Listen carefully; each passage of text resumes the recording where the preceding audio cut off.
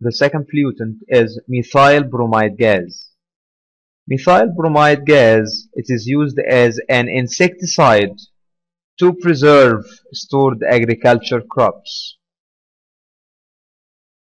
The third one is halogens. Halogens, they are used in fire extinguishers to put out fires. The final pollutant for ozone is nitrogen oxides.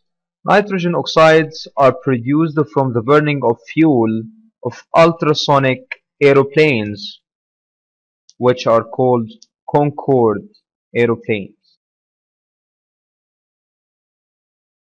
Nitrogen oxides are produced from burning of fuel of ultrasonic aeroplanes, which are known as Concorde. What is the effect of CFC's compounds on ozone layer? CFC compounds erode ozone layer in 3 steps. The chemical formula for CFC compounds is CFCl3. By the help of ultraviolet, this chlorofluorocarbon is broken into CFCl2 plus free chlorine atom. This free chlorine atom will react with ozone molecule, forming 1 molecule of oxygen and 1 molecule of chlorine monoxide. This chlorine monoxide will react with another molecule of ozone, and 2 oxygen molecules will be formed plus 1 chlorine atom. This chlorine atom will destroy more amounts of ozone gas, as you can see from this video. Chlorine monoxide will react with oxygen, then we have another free chlorine atom which will destroy more ozone molecules, and so on. This process is repeated again and again, leading to the erosion of ozone layer. How can we protect ozone layer from erosion?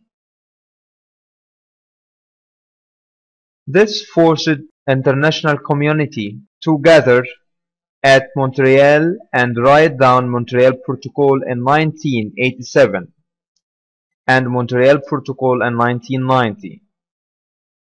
Montreal Protocol, which is held in Canada in 1987, which is signed by 191 nations. They reached a group of recommendations, some of them: using of CFC compounds must be reduced and find safer alternatives. Stop producing the ultrasonic Concorde planes as their exhaust affect the ozone layer.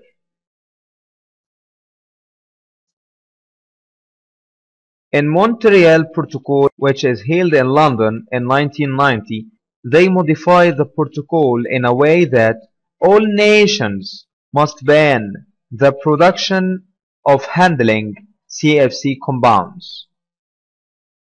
What's meant by non-CFC?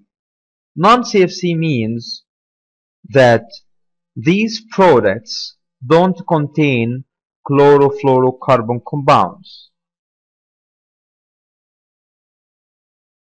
The second part of this lesson is global warming phenomenon. What's meant by global warming phenomenon?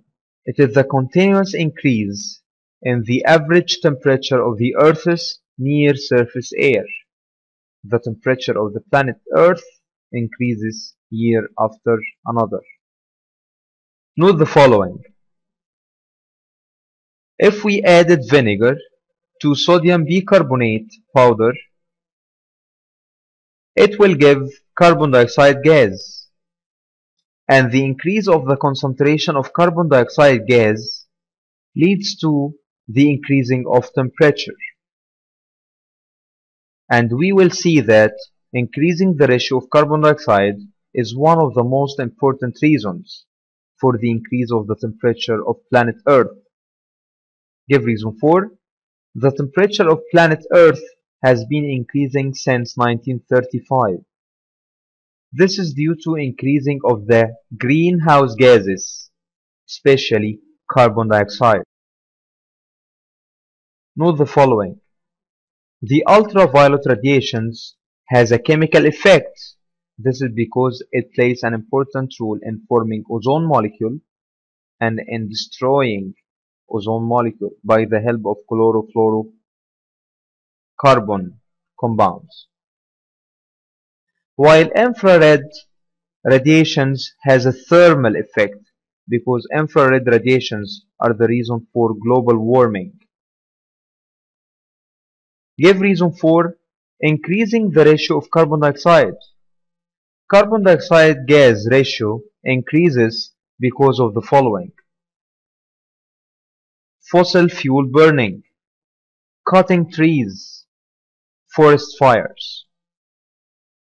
Greenhouse effect. What's meant by greenhouse effect? As you can see from this video, greenhouse effect, it is the trapping of infrared radiation in the troposphere layer due to the increase of the ratio of greenhouse gases, which cause the increase of the planet Earth temperature. This is what's meant by greenhouse effect.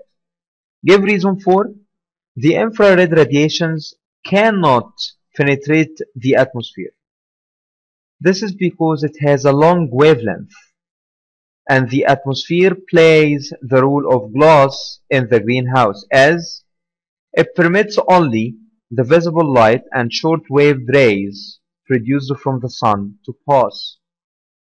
The Earth and its components absorb these rays and re-emit the radiation back in the form of infrared. Infrared is kept trapped in the troposphere, causing global warming phenomenon. The most important greenhouse gases. Carbon dioxide gas, its ratio increased in the atmosphere to 0.038% in 2005 after it was 0.031%. The second one is chlorofluorocarbon or CFC compounds. The third one is CH4 or methane gas. The fourth one is N2O or nitrous oxide. The last one is H2O or water vapor. As you can see from this video, this is water vapor, carbon dioxide, methane or CH4, and N2O. What are the negative effects of global warming phenomenon? Number one, melting of ice and snow of both South and North Pole. This threats coastal areas as they could drown. As you can see, melting of ice will increase the level of water in seas and oceans. This will cause the drowning of coastal areas. Also, it will cause extinction of some polar animals like polar bear and seals. The second negative effect for global warming is severe climatic changes, such as the repeated occurrence of tropical hurricanes, such as Hurricane Katrina in 2005, destructive floods, drought waves, and finally forest fires. How can we overcome global warming? These bad destructive effects made 160 nations in Kyoto, Japan in 1997 to sign a protocol called Kyoto Protocol that suggests reducing the ratio of bad emissions by cutting down consumption of fossil fuel. Number two, searching for environmental friendly alternative energy resources. This is the end of lesson 2. Thanks for watching.